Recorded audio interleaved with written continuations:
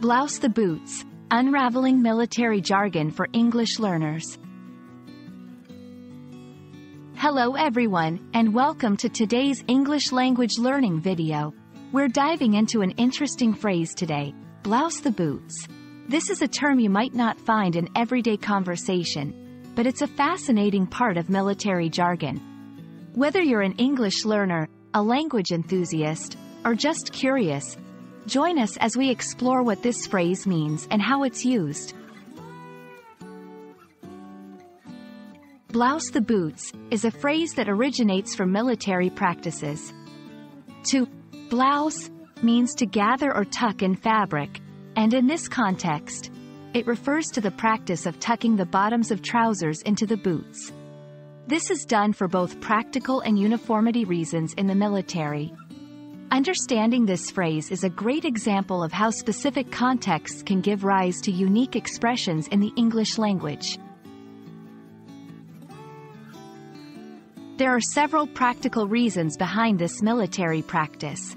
Firstly, it keeps the trousers clean and dry by preventing them from dragging on the ground.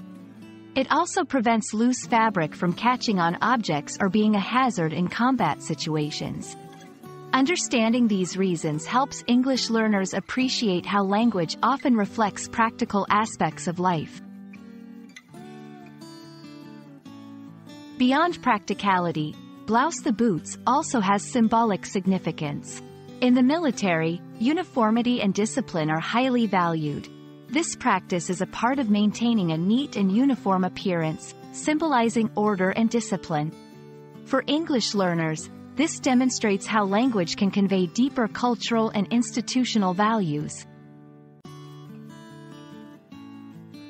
While blouse the boots is predominantly a military term, it occasionally appears in everyday language, often metaphorically. It can be used to mean getting ready for action or preparing oneself thoroughly. This shows how specialized terms can sometimes make their way into broader language use, adding richness and variety to English.